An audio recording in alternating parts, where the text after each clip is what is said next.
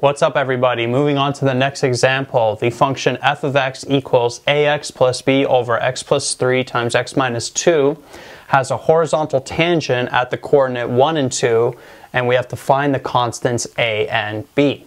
So notice how there are two unknowns that we have to find, two constants, so that means we need two equations. Well, because we know that this coordinate 1 and 2 is going to be on this function, then one of the equations we can make is f of 1 equals 2.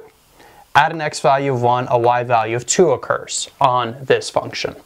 Now we're also told that this function has a horizontal tangent at this coordinate, and a horizontal tangent always occurs at either a maximum or a minimum value. So we know that a horizontal tangent means that its slope is going to be 0. The slope of a horizontal line is always 0. And we also know that the derivative of a function gives us the slope of the tangent at a specific x value. So at this x value of 1, the derivative is going to equal 0 because the slope of that horizontal tangent is 0.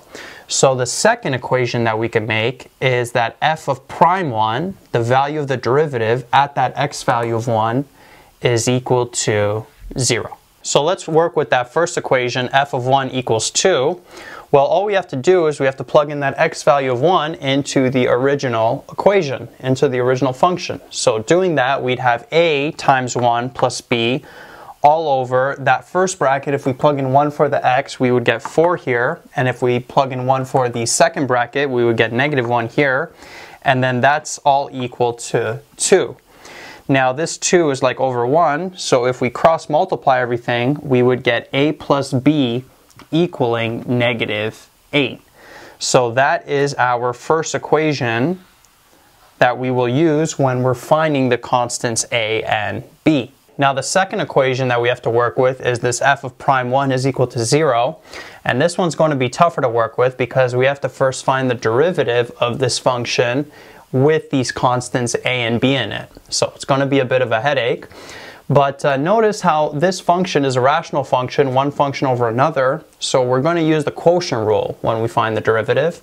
But before we do that, I would suggest that you take the original function f of x and expand that denominator. So the numerator would stay as ax plus b. And then if we take x plus 3 times x minus 2, FOIL it out, expand it, simplify it, we would get x squared plus x minus 6. And now we have this function here, and now let's apply the quotient rule on it to get the derivative. So then doing the quotient rule, we would take the derivative of the top function, which is just a, right? Because there's like this x to the power of 1 here. So the derivative of x is just 1, and then we're left with that constant a in front, times the bottom function, x squared plus x minus 6, minus the top function ax plus b times the derivative of the bottom function, which is just 2x plus 1, and then this is going to be all over x squared plus x minus 6 squared, that bottom function squared. So there's going to be a lot of algebra in this step, so we have to distribute that a inside the bracket. We would end up with ax squared plus ax minus 6a. And then we have to FOIL these two brackets first before distributing that negative in. So when we expand those brackets out, we would end up with 2ax squared plus ax plus 2bx plus b. And now we have to distribute that negative inside the bracket. So when we do that, when we simplify everything, notice how the ax's will cancel out. And we would just be left with negative ax squared minus 6a minus 2bx minus b when we simplify all the like terms in the numerator.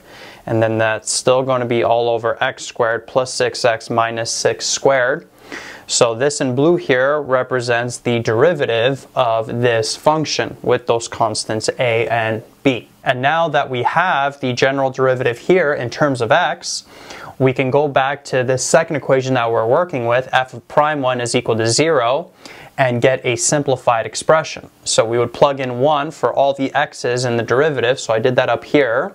So notice how for any x value, I plugged in 1, and then that's all going to equal 0. So when you simplify all that, in the numerator you collect the like terms, you would end up with negative 7a minus 3b all over 16 in the denominator, and that all equals 0.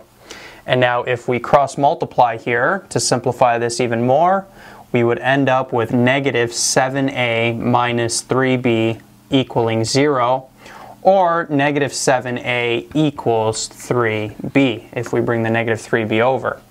So this here represents our second equation that we can work with. So now we have two equations. This is our second equation, and then this one here is our first equation.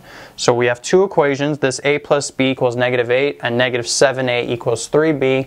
Two equations, two unknowns, and now we can solve for a or b using substitution or elimination. So then writing those two equations here, I erased all the previous work just to give myself more room and just so you can see clearly how we're going to solve these. So let's take equation 1 and let's isolate for b. So we're going to use substitution. So b is equal to negative 8, and then we bring the a over minus a. And now what we're going to do is we're going to take this b here and sub it in for that b. So we'll have negative 7a equals 3 bracket this new expression for b, negative 8 minus a.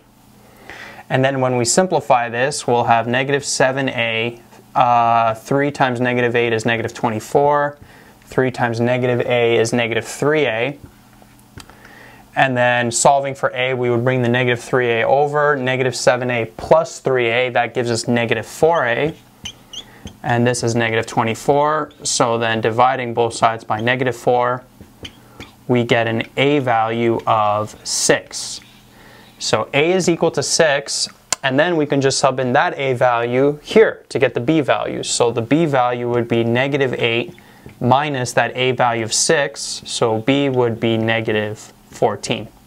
So those two constants, a is equal to 6, b is equal to negative 14, those are our final answers. So our final function would be f of x equals 6x minus 14 all over x plus 3 times x minus 2. And you can always check your answer by going back to the original equations that you made and making sure they hold. So f of 1 has to equal to, so if we plug in 1 for all the x's here, you would get a y value of 2, so the first equation holds. And then if you want to check this second equation, you have to find the derivative of this. So we're not going to do it in this video. I would suggest you do it though, just for extra practice. So you would want to expand that denominator and then find the derivative using the quotient rule. And then when you get a simplified derivative, when you plug in 1 for the x values in that simplified derivative, you should get a derivative value of 0. So then you'll see that both of these equations hold, so we can be pretty confident that the constants that we got are correct. Yo, what's up guys? Thanks for checking out my channel. Hopefully you got some value from the video you just watched. If you did get some value, big favor to ask you, please like this video and subscribe to the channel. Any questions, any recommendations on things you'd like to see, please leave it in the comments section. Also check out the description box below for links to material and content related to the video you just watched. Peace out.